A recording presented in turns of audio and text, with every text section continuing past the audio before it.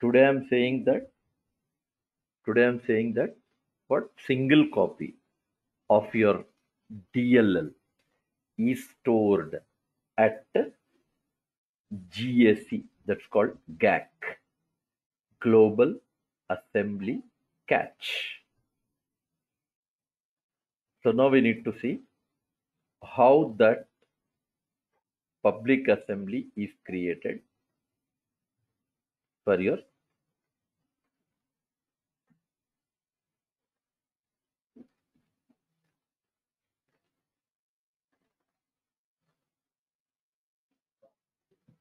okay. Now coming to this public assembly, how you create it. Already existing application only I'll convert. Existing application I'll convert. How do you convert? What is the process we have? So first, for shared assembly or public assembly, it is compulsory to create strong name. You have to create what?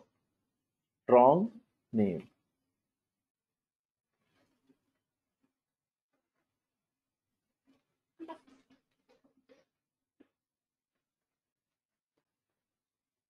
Okay. And how do you create strong name? And what is strong name? We'll discuss. Strong name always will have assembly name, version, public or private key, plus something called culture.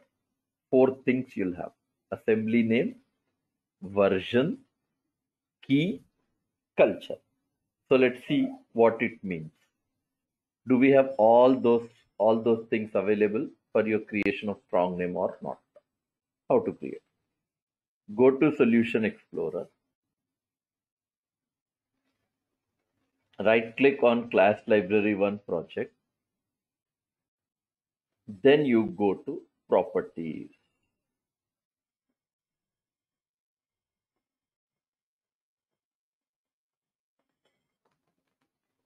After going to Properties, here you have here signing.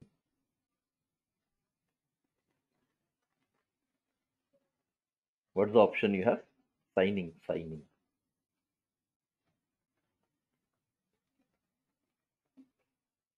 Okay, signing. And the moment you click on signing, here you find one checkbox. Sign the assembly, and here you have choose a strong name key file. Check this box. Here. Drop down list. Click on new. Yes. What is it asking now? What is it asking? What it needs now?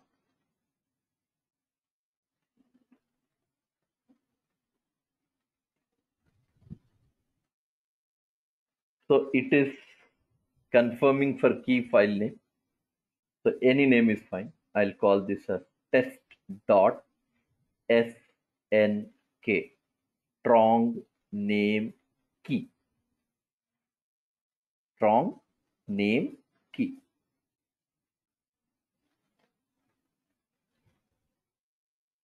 Okay. Password and all I don't want. Here key if it is asking, even on I don't need. It's not real time project and all. It's normal for demonstration. So definitely I don't want those things available now. I'm not looking for that. Okay. What else? What else you need? Just click on OK.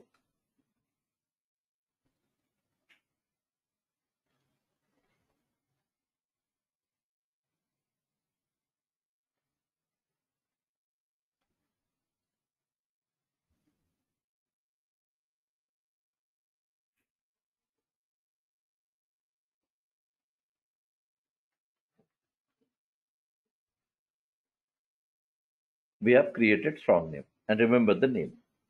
What I gave is test.snk. Okay. And now what to do is Close this one. Yes, strong name is created.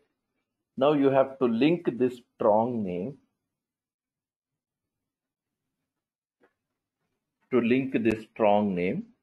to your file. You have to check this. What you have to check? Here. Go to Solution Explorer. First, go to class file, that assembly, save, and even build this project. Otherwise, it will not be associated. Build class library 1. Okay.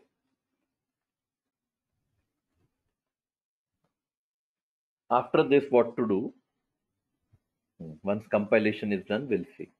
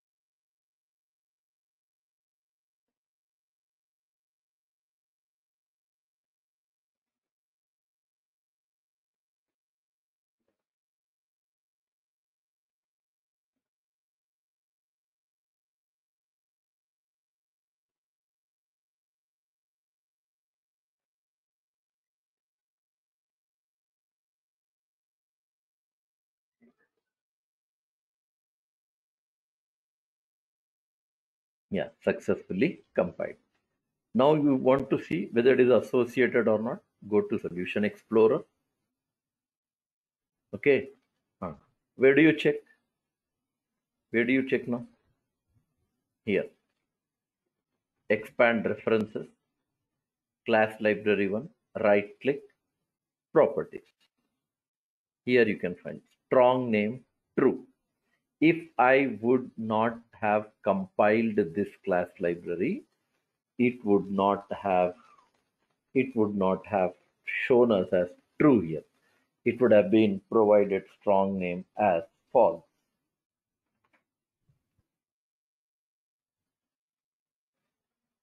Strong name as a false.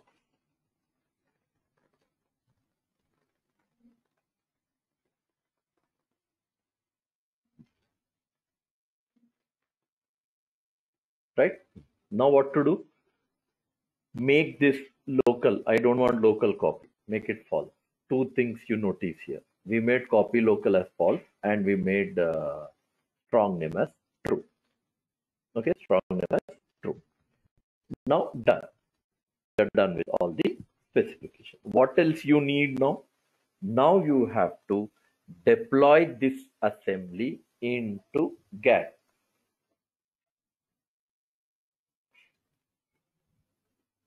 Deploy this assembly into what? GAT.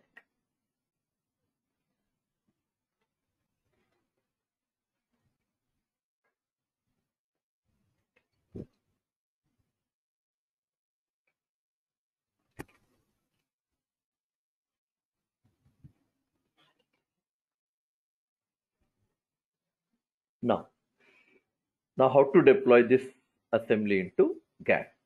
So close this application. Not needed. I don't know. We require to run again, so we don't close that. Minimize this.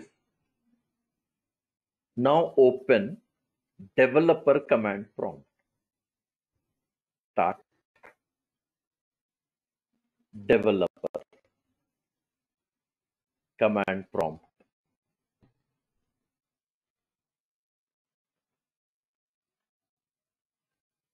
For VS 2017. Run as administrator.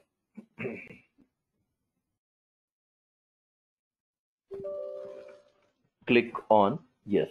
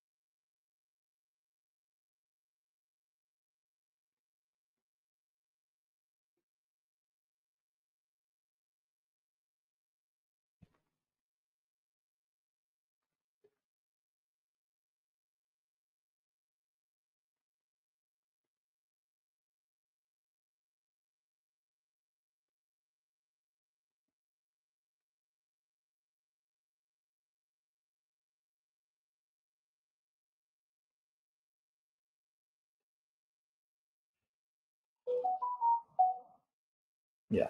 Now we got this prompt.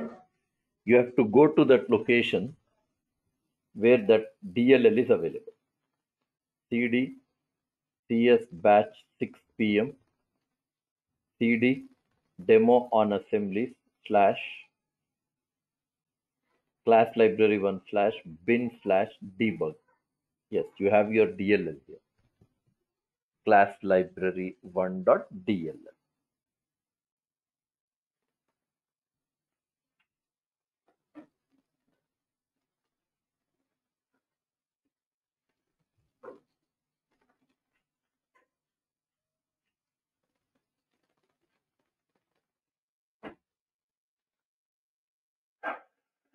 Right? So you have your DLL file here. And what you have to do? You have to execute this now. So in order to make this assembly move to GAC, Global Assembly Cache, you call GAC. For that I should write GAC util hyphen I. GAC util is application. It's exe file. It's an API. GAC util. Then hyphen I. Hyphen I means install. Hyphen I is install.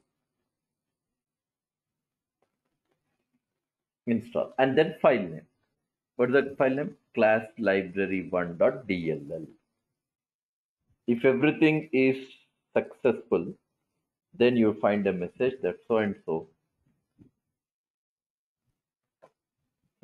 application is added to GAC. Enter. Assembly successfully added to cache. Where do you check this? Okay, check now. Go to my computer, PC, then C drive, then Windows, Microsoft.NET, open this folder. In that assembly, GAC MSIL, class library 1. So, okay, some other batches things are also available in it. We'll focus of our, date and time. This is today's date and time. These are of other batches. Just double click on it. Class library 1.dll. So where is this DLL now? It is in cache. Global Assembly Cache. GAC you call GAC.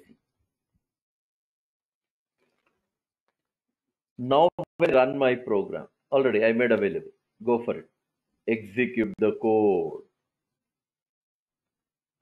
Now local copy will not be available. Local copy will not be available. Same output will come. Same output. But how to justify that there is no this one in local copy C drive? CS batch 6 p.m. In that demo on assemblies, in that class, console application 1, bin, debug, no DLL. Yesterday there was a DLL. Today we don't find. That's it. You want to remove also? You want to remove also? Yes. To remove, I should say GAC util hyphen u. I don't feel that you should give any extension. Okay, we'll try one. GAC util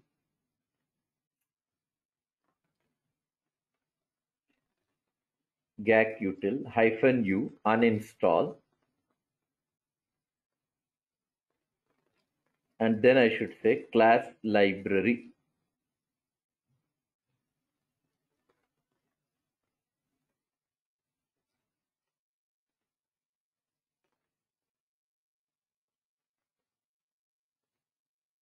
Yes. Okay. Now we will see whether it is uninstalled or not. Go to this PC drive, Windows, Microsoft.NET, Assembly, GAC MSIL. You don't find that folder called what? Class library. Earlier it was there here. And that too class library was available for 4 times in my folder. 4 times. I just said that based on date and time will identify because they are created of different batches of .NET of my sessions. So I just simply remove. How do you uninstall? Just simply you should say gac util -i and what? What? Only class library name. You should not give .dll. Just name is enough. And go there. You don't have. Rather, it has removed all class library, all class library DLLs whichever have been made available in that folder. All have been uninstalled. That is the way how you going to uninstall from GAC. Okay. Now, whatever we have discussed till now, we'll try to come up with those things through one picture as we have come up yesterday with private assembly. Same thing I copy, file new, paste here, and we'll make updations in this picture. Now we are not talking about, now we are not talking about private. We are talking about public assembly.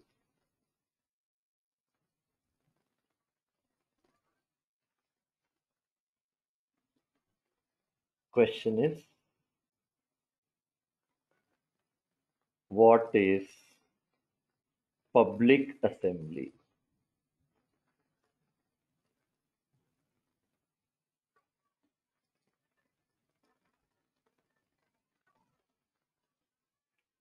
Right? What is public assembly? You said. What is the definition? I said an assembly whose single copy is deployed in global assembly cache GAC, and it is shared by many applications many applications running on that machine. Running on that machine. That's an answer. Now, interesting part of this total concept is two things. Two things. What are they? Fine. One is this word is very much important. Single copy. And it is deployed in GAC. That is another interesting thing. And then that application will be shared. Another important thing. All important points in that we covered. Shared assembly.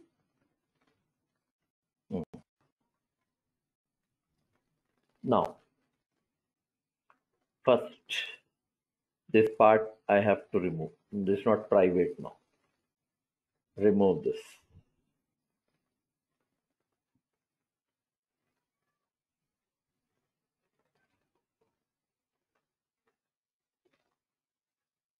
Remove this. Remove this DL. Remove this DL. Okay. Now we have Now we have a special location now. Let me put that location. That location is somewhere here. We have a special location. And this location is GAC. This location is GAC, Global Assembly Cache. Global Assembly Cache. Okay. So we'll put this GAC here. Somewhere here else. Yes, GAC. And what will happen in this GAC? What happened in this GAC now? What is the story happened now? What is that you're looking for in this gap? Now, simple conclusion of this GAC is we deployed this, what do you call, DLL. We deployed this what? DLL. Okay, into where? GAC. So here finally, you can say here, class library 1.dll. Yes, we deployed it. Class library 1.dll.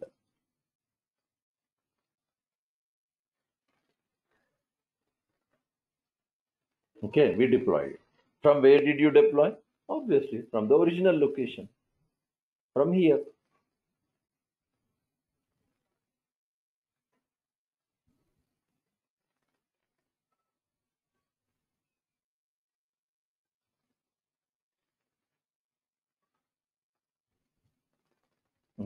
What did you do for this? We used gacutil.exe. Gacutil.exe.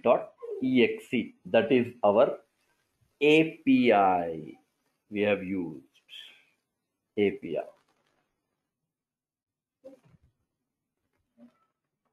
This API we have used, and we have installed this DLL into GAC. Now what do we do is this class library 1 will be used in this application. And even that same DLL will be available even for the second application also.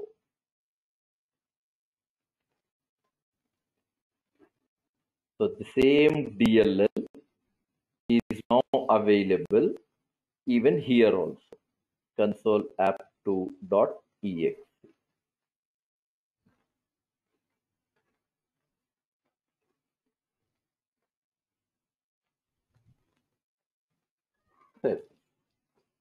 What did you do? We have used now DLL. So now simple conclusion, no local copy. Rather we have used now. No local copy, but what did you use? We have used the DLL in all your applications. We have used in this application. We have used even in this application. That's it. That is what we have done by using the concept of what? Public assembly. Whatever we demonstrated now, the same thing I have mentioned it through architecture. Right? Okay. Second thing. Now there is something called satellite assembly we have. Satellite assembly. What do we do in satellite assembly is, here you can say satellite assembly means a resource only assembly. It means a DLL will contain only resource file. A DLL will contain only what? Resource file. .resx file. And it doesn't have any code. It doesn't have any sort of logic. Nothing you have in it. Only resource file you have. So a file that is containing a resource file, an assembly containing a resource file.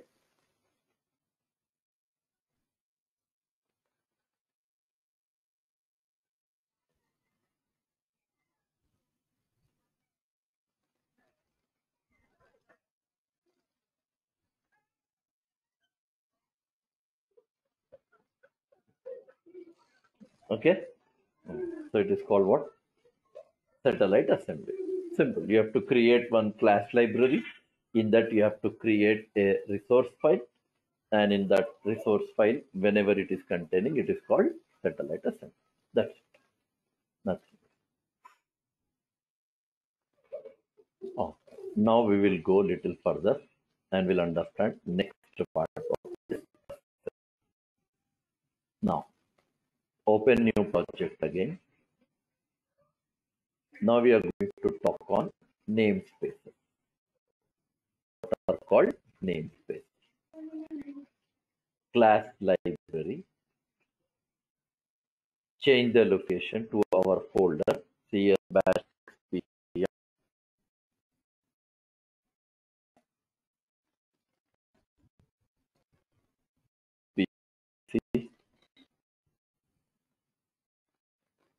C drive. Here select folder. I'll change this demo on namespaces NSPS and class library 1. Click on OK.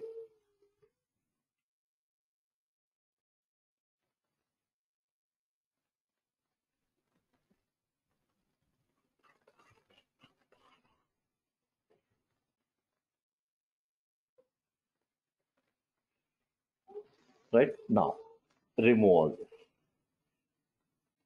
So now in this example, we'll focus on what is namespace, what it contains, and important part is how a namespace is created in real time, and then we'll see how do we make use of access modifiers. How do we make use of what?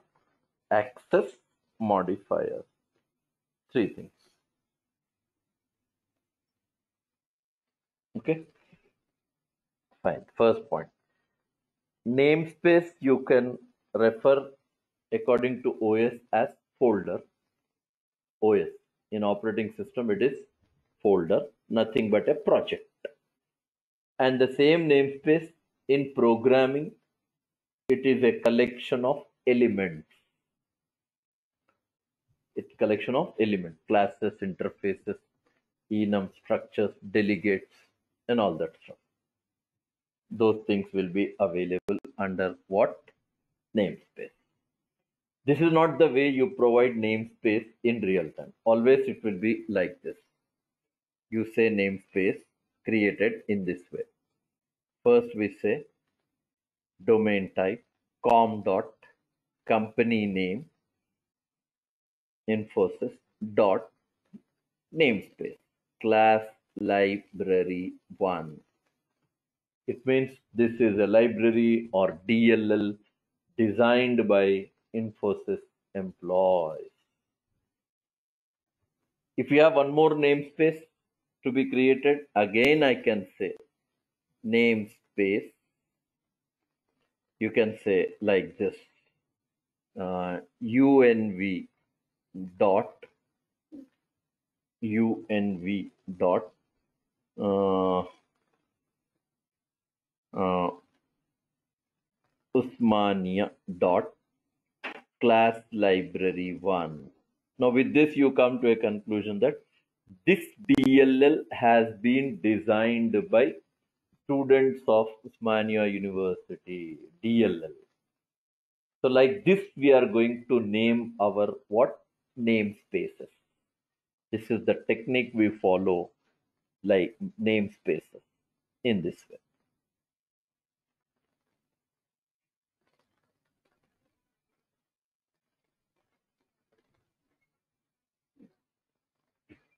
Okay. For practice purpose, we are giving just a name, but real time, this is the technique we follow.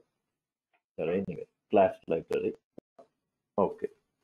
Now what I will do, here already you find that by default there is a class added by name. What now? Class 1 by default. It's added by name class 1. Inside this class 1, inside this class 1, what I will do, I'll put one method, public void show console dot write line from show of class 1 in class library 1. Yes, this is the message. This is a message. Save this.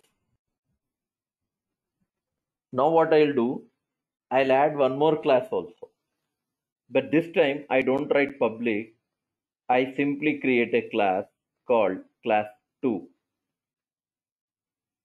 And here also I'll write public void display console dot write line from display of class 2 in class library 1.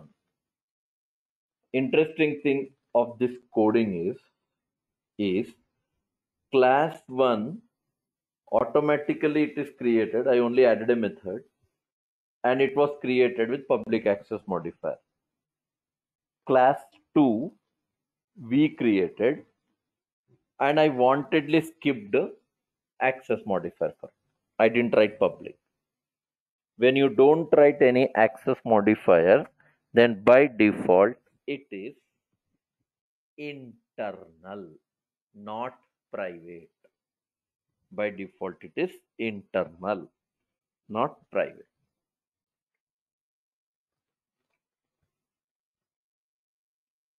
It is internal. Now we need to see what is the difference between public and internal.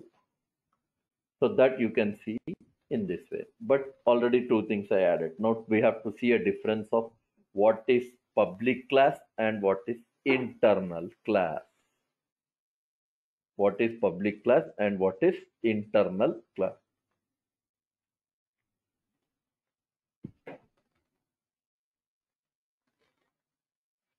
Okay, now to see the difference, we have to make these all changes first. First rule, you cannot run DLL. Add executable project. Right click on the solution, then add, then new project. Continue with whatever the name we have. Console app 1. Done. Add.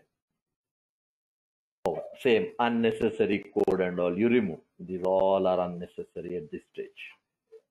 You need to make this class method as public. Even not needed, even if you make also no problem. Okay. Make. And then rule is in this console application one project, you have to give a reference of class library 1. Before giving a reference, rule is it should be compiled.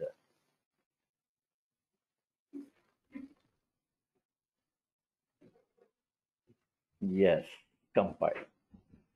Then after compilation, after compilation, now what you have to do, go to Solution Explorer, right click on the project, that is executable project, then say add, then reference, then browse, and after that go to C drive, then CS basic PM, demo on namespaces in that class library 1, bin debug DLL, and okay, done. Added class library. And third rule, make console application 1 as startup project. Set as startup project. already program.cs is added. Now, there are two classes in it. First, write namespace, class library 1, dot. It will show only class 1. It is not showing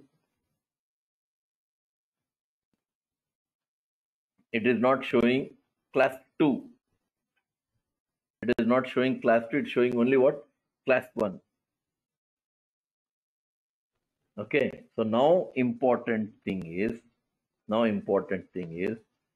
when you say class library 1 dot class 1, it means only public classes are going to work outside the assembly.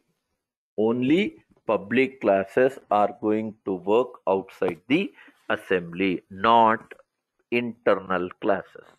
It means difference between public and internal is public works within and outside class library, that is DLL, whereas public works within and outside class library, that is DLL, whereas internal works only within class library or within what?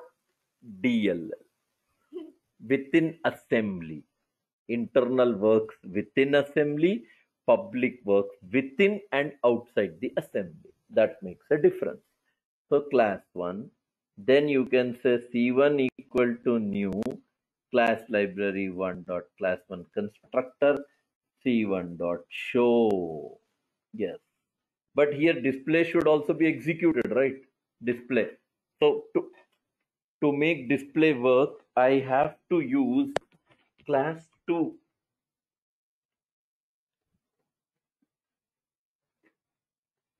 I have to create instance of what? Class 2. So only then it is going to work. So where do you create? In class 1 you create now. Class 2. C2. New class 2 constructor. C2 dot display. That's over. Run the code. First main will work. Main will call C1 and C1 will call C2.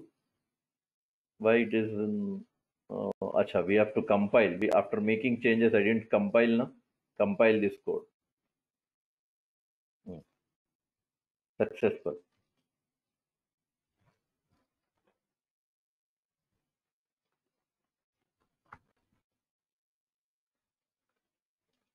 Yes. You want to get even information about main also? Right here. Console.writeLine in main. After this, I'll write console.writeLine end of main.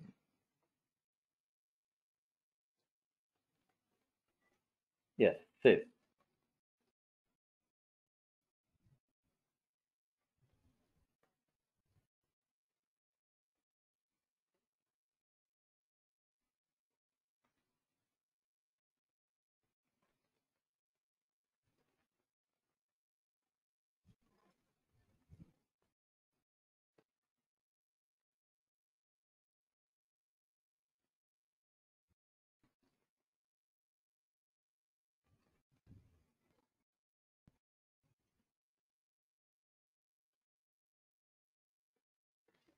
Yes. Class1.cs, program.cs. Now compile, execute the code.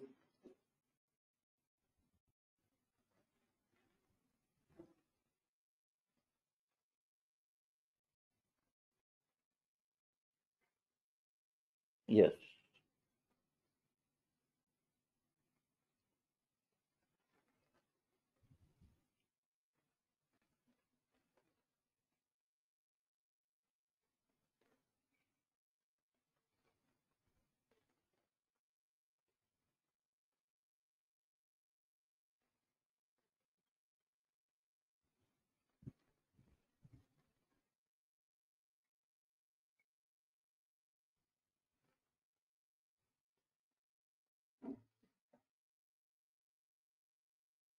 That's it.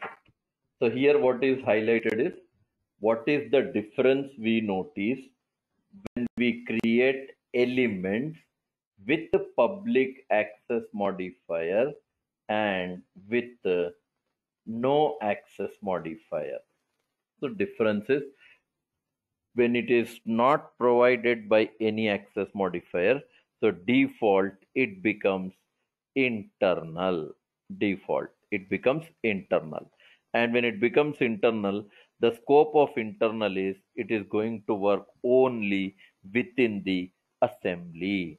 It doesn't work outside the assembly. Internal. So only two access modifiers are allowed. Only two access modifiers are allowed when you.